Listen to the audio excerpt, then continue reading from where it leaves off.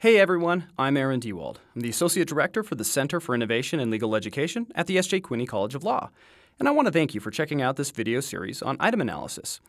Now I want to mention something that I didn't in the lead-in video.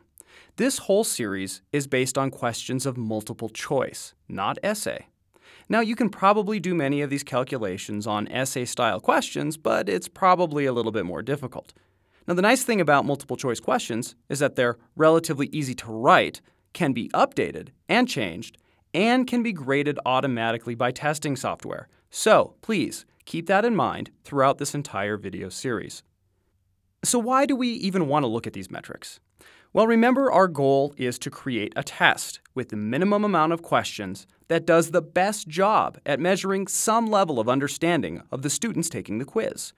We're looking at item difficulty, item discrimination, and response distribution as ways to determine which questions are best and which ones should be used on an exam, and also which ones should be removed or fixed. All of this information is presented to help you put together the best formative and summative assessments possible. Today, we're going to talk about item difficulty. Now, it's a simple calculation, but it's a powerful indicator to how our questions are performing. Item difficulty is a simple yet powerful tool to look at how our students are answering the questions.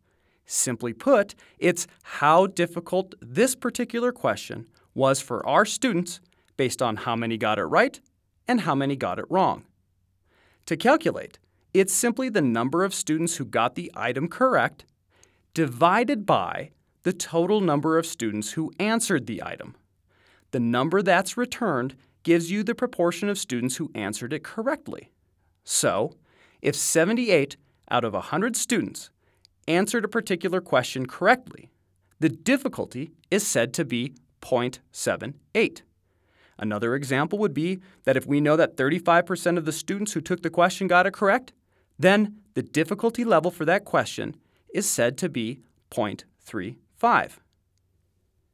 Now you're going to see a range of numbers from 0, which means that the question was insanely difficult and nobody got it right, to 1, which means that it was very easy and everyone got it correct.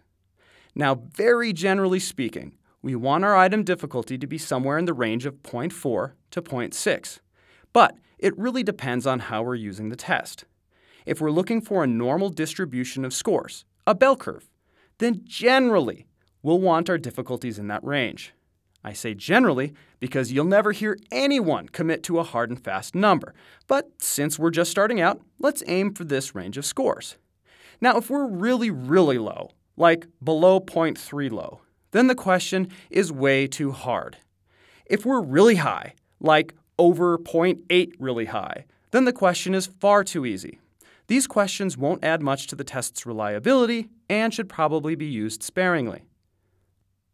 If students are allowed to answer the questions multiple times, which is true in some circumstances, especially with asynchronous online environments, we'll want to make sure that when we're calculating item difficulty, we take their first attempt.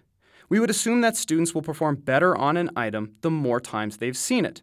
So the first attempt might be an accurate representation of the actual difficulty of the question.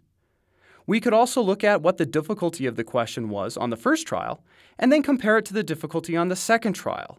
This might also give us some idea of how students are improving as they take the assessment multiple times and indicate to us how quick they're picking it up, or, I suppose, memorizing the answers. Let's clarify one thing, though. Item difficulty has a lot loaded into it, right?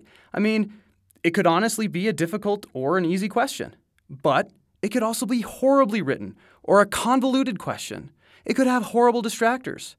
So it's a good first indicator, but unless you've really critically analyzed this question before, you'll probably want to look at other indicators to see how the question is truly performing.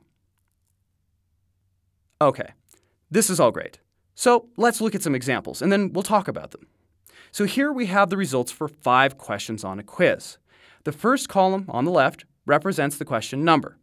The second column shows the number of people who correctly answered the question. Column 3 is the total number of people who tried to answer the question.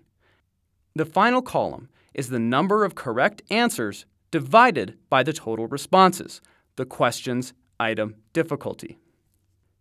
Using our general rule of thumb, but remember, this isn't a hard and fast rule.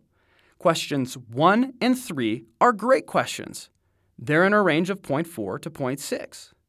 Question 2 isn't a bad question either. It's just over our rule of thumb, but remember, we're comfortable adding questions up to 0.8 if we need to.